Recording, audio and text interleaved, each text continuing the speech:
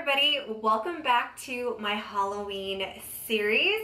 If you guys are not subscribed, consider subscribing and clicking that notification bell so you guys will be notified of all my future uploads.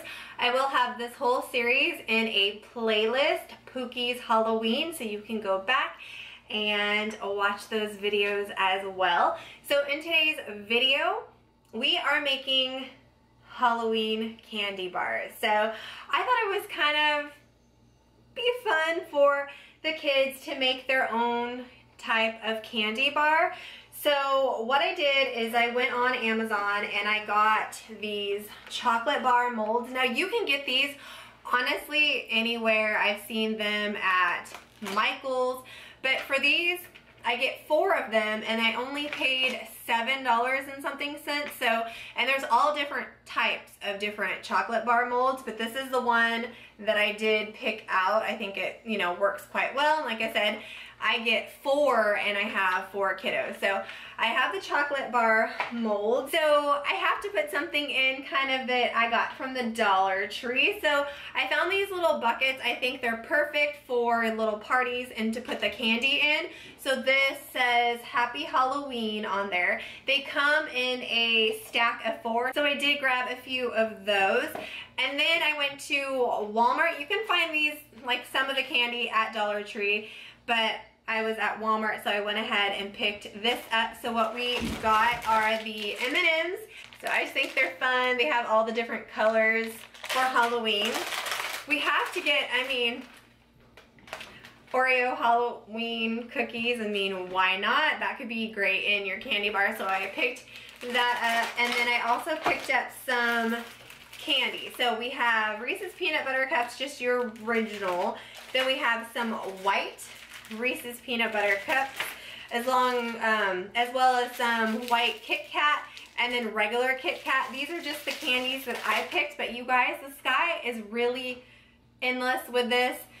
You can do all different types of candy. And then in the baking section, I found the Baker's Premium Baking Chips. You want to get the semi-sweet chocolate. So I grabbed a pack of those, and then I also grabbed some white chocolate just in case the kids wanted white chocolate. So what we're gonna do is I'm gonna melt these candies, these chocolates down, and then we are gonna pour the chocolate in the mold. And then this is where this comes in. I'm gonna take little bits and pieces of the candy and then set them in each bowl, have it all set. So that way we're all ready when the chocolate's melted. We go ahead and pour it and the kids can start making their candy. So let's go ahead and get started making our Halloween candy bars.